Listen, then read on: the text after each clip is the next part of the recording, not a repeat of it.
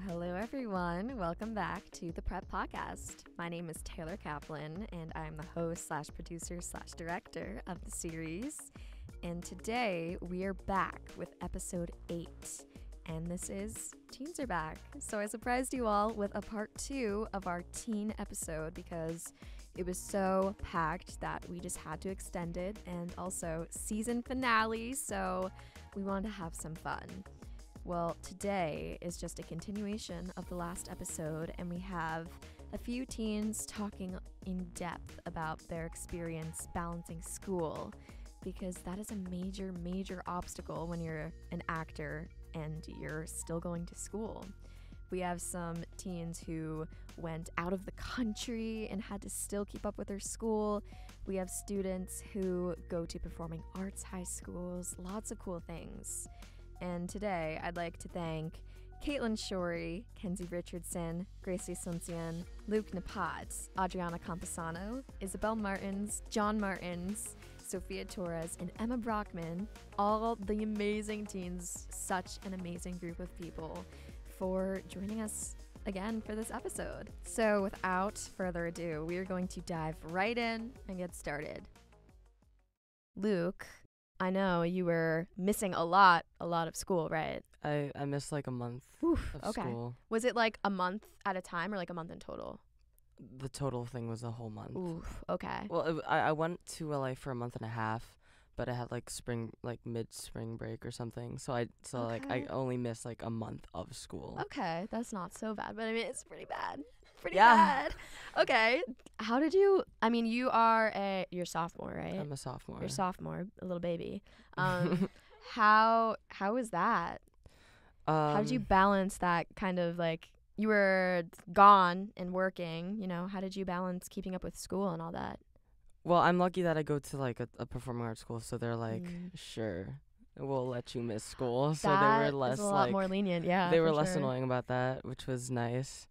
Since I was in LA, I did most of my schoolwork was done like self-studying, so I mostly like figured out what I was gonna do, and I had to like email my teachers every day, and I'm like, send me the work, or else I'm not gonna be able to know what I'm doing when I get back there. And sometimes they answer, and sometimes they don't. They usually answer in a week, so like it's a lot of like Elsie said, it's a lot of time management, which is not my strong suit at all because I procrastinate a lot. But it's a lot of like figuring out like, okay, today I'm going to do this subject, and then I have rehearsal, and then I'm going to come back, and then we do this. And it's not always like super easy because some stuff you need like people to teach you how to do. But since I was like alone, and most of the work I did myself, so I like kind of taught myself geometry, and I did the essays myself. That sounds really awful. It was not easy, which is why it's so difficult. So it definitely is like a lot of responsibility, I think, and it's also a lot of like support from your parents, because if your parents help you, then it's like a lot of like it's a lighter load, definitely. Definitely, yeah. So I'm super lucky for that. Oh. Yeah.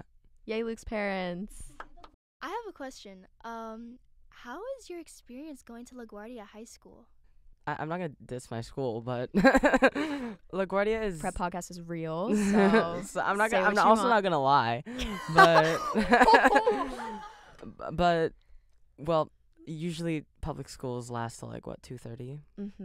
Well, we start at 8 and we end at 4:10, so it's a very long day. What? Well, for vocal majors, they only have, so basically the layout is like you have your core academic classes, which is like math, English, science, history, world languages, and then you have your lunch period, and then you have your extra, like your drama block or your vocal block or your dance block, and in total a whole school day is 10 periods. Some people, like vocal majors, every year they only have like, I think 2 or 3 vocal classes, so they get to leave like a little earlier. But drama majors, currently we have like 4. So I have a full day. It's 2 periods of, currently right now, it's 2 periods of drama, which is acting, and we do stuff like scene work and improv. And then we have like single classes for improv, theater history, theater movement, and then theater voice. And in junior year, they make us do musical theater, which is fun. And sometimes we get PE credit for that, but like right now my school's being a little awkward, and they're like, maybe we'll make you take more PE, which is a whole different story that I'm not going to talk about.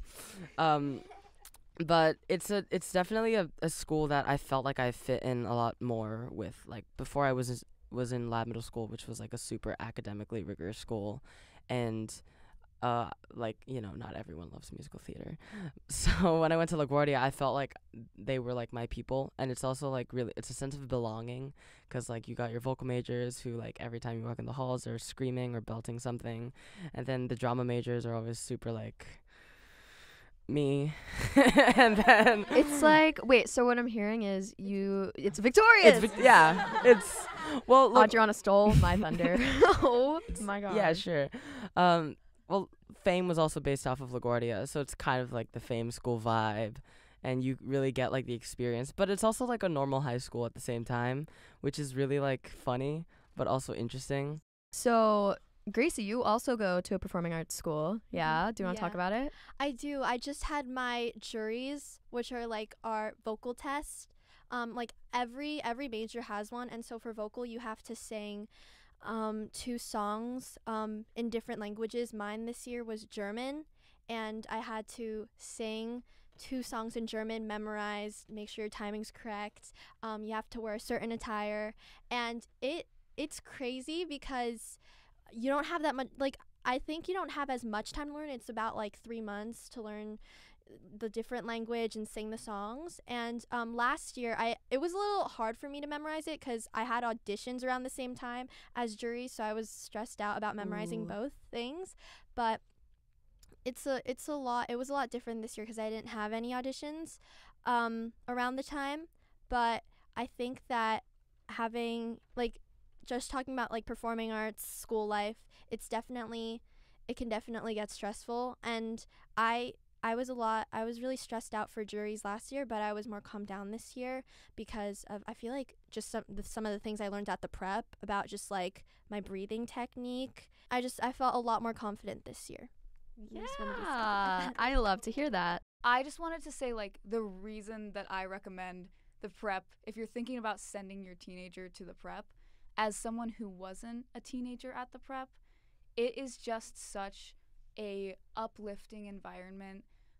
I work with Teresa mostly, but I know that the whole prep studio lives by this. It's very much, we don't traumatize our actors. We don't put them down. Traumatize. And I've been through a lot of different acting training, and this is the first training where Teresa and I have worked to bring down my walls on like confidence and self-doubt, because all these other schools that you go to, they like to be like, you're not good enough until you do the work. And yes, you're not good enough until you do the work, but like, it's so supportive here that like I, for the first time in my life, feel confident, you know, and that's why I just like recommend you start that as early as you can. Like, don't bring an actor down. Bring them to the prep, and like they'll bring them up. Put it on a t-shirt. Put it on a t-shirt. Put it on a t-shirt. Ilana, are you listening? All right. We have another school balancer here. Sorry, guys. I just felt like saying that. Okay, John, do you want to talk about your experience? You have like a wild experience. Please talk about it. Yes, I have. So I've been to Asia 2 times for acting, which is insane. What are the odds? Insane. I never thought I would go once, nonetheless twice. Yeah. So it was actually one of my first shows. I did Kinky Boots, the Chinese Broadway tour. So I was in China for 3-4 months. Wow. It was insane. I was super young. I think I was 9 or 8. You were really little. Yeah, it was the beginning. The You were first time I baby. worked with Teresa. So I did that, and I didn't really have to balance my schoolwork that much because, so 1 month of it was during the school year, and then 3 months was not. It was in the summer, so I got to tour China in the summer, which is really fun, and I don't have to worry about schoolwork. But I had a tutor for, I think, both of my times in Asia. That helped me work on my schoolwork, helped me time management. So that was really helpful. So when I went to Asia for the second time, I went to South Korea, which was a whole new experience. It was more city-like. It was more New York City. But this was during COVID. It was the middle of COVID, and the restrictions were crazy. When I got off the plane, we had people that rushed us to a hotel, locked us in our hotel for 2 weeks. We couldn't leave. Ooh, strict There was an quarantine. alarm that sounded when we opened our door. So we were stuck in our room for 2 Yo. weeks. They brought us food, but it was cold and it was gross. So I did that for 2 weeks, You're in stuck with my dad prison. in the same room. And then I kind of just did tutoring online with my tutor, who was also quarantining because she came to South Korea with me. So schoolwork, it was pretty easy. I think I was in 5th grade, so it wasn't like crazy work, but I just did all my schoolwork remotely. I go to a private school, so they sent me all my work, and I could email my teachers if I needed them. They would send me all my tests. So I say, like, balancing school for me was pretty easy, but it's definitely different. Yeah, very different. That's very cool, though. So, to wrap up the episode, I just wanted to talk about Caitlin's journey. And she is actually an advocate for a wonderful, wonderful, super important organization called Inheritance of Hope. Do you want to talk a little bit about it, Caitlin? Yeah, sure. So, Inheritance of Hope has legacy retreats for families that have a parent with a terminal illness, and they take them on like a few days of a trip to.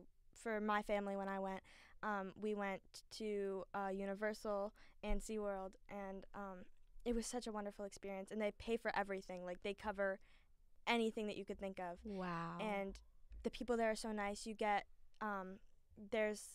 they do it by age groups. They have like counseling groups. And so for me, I was 7, so I was really, really young. But we did like activities to help like cope with the illness and that kind of stuff, and like how to deal with our emotions. And we also had volunteers. Like every family had like a set of 2 volunteers. And they like took us around to the parks and stuff, and they were so awesome. Like they were there at the airport whenever we got there. They had signs for us. That's It was so so sweet. cute. Oh my gosh.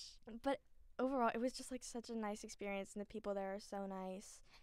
And like literally, when I say they cover everything, I mean they cover everything. Like there was not a single thing that my family had to worry about, and it was really nice. And it was just a time to like make memories That's and like amazing. really get to like have that time with each other. Wow. Are there any ways, how can we give to Inheritance of Hope? So there's websites and stuff you can donate money to Inheritance of Hope. That helps them bring these families on a retreat. So if you want to help, you can just search up Inheritance of Hope, and there's many different ways that you can help donate. We will actually link it in the description. So if you want to check out what they do, and if you can donate, that would be amazing. And thank you for sharing that, Caitlin. Yeah, of course. All right. Well, on that note, we're going to wrap it up. Thank you guys so much for tuning in to the season finale. This was totally a really, really fun one. I actually enjoyed this episode so much because you guys are my favorite people, and I love you all, and I'm making very intense eye contact with you all right now. And yeah, I think this is really important for teens like us and who are in the industry to watch or to listen to rather, and just kind of figure out like, you know, it's a tough time, but there's ways to go around it. And the most important thing to do right now is technique. Everybody get your technique. In times where there's no auditions or we're just kind of chilling, hanging around, you know, we feel kind of like we got that motivation taken out of us, or we just kind of feel like, you know, what do we do now? It's a really tough time, but keep training, keep working hard. Having a support system is awesome, and I'm so thankful for you guys, and I love you all so much. And thank you guys, you listeners, for tuning in. I hope you all really enjoyed our first season. I know I enjoyed working on it and interviewing all of these really super cool people, such as the ones we have today. But I would really love to hear your guys' feedback on the podcast and the series as a whole. So if there's anything specific you really want to hear, or you have any questions on a topic, or you'd love to hear from one specific person, please reach out. You can DM us on Instagram. Our Instagram is just PrepPodcast, or you can reach out to me. My Instagram is Taylor Nicole Kaplan, and I would love to just know what you guys really want to hear. So definitely take advantage of that. All right. Bye, everyone. Bye. To be continued.